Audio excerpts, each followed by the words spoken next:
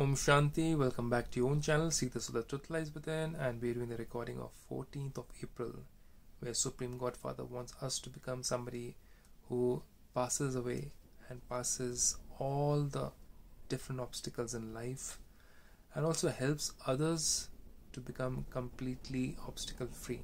So let's see what does Baba have to say over here in the heading.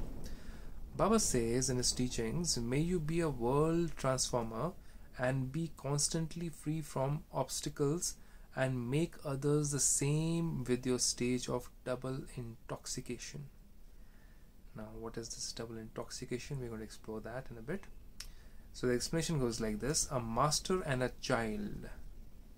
So when do we become a master and when to become a child?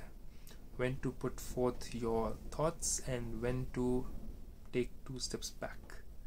That's what we're going to learn. Stabilize in the stage of a master and in the stage of a child when you want. This double intoxication will make you constantly free from obstacles. The clashes in our life, in our relationships, in our job or in business, they take place when instead of becoming a child, we tend to become a master and we start dictating.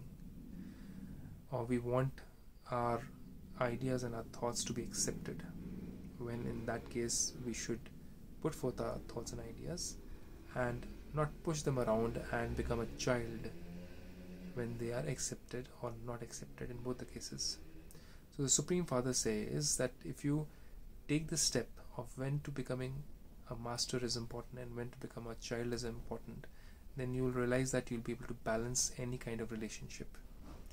So Baba says the title of such souls is destroyer of obstacles.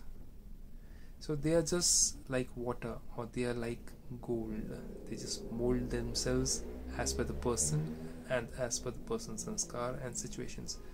However, this is not destroyer of obstacles for just yourself, but destroyer of obstacles for the whole world. We have to help other brothers and sisters to understand this complete psychology which Supreme God Father is teaching us about when to be a master and when to be a child, or when to be like a child. You are world transformers. Obstacles automatically become weak in front of those who are powerful. So we use the master and the child analogy, and when we practice it a lot, we find that our thoughts and our desires, actually, if they are pure enough, they get complete. Maybe by your own efforts or by somebody else's effort, because you have a pure desire.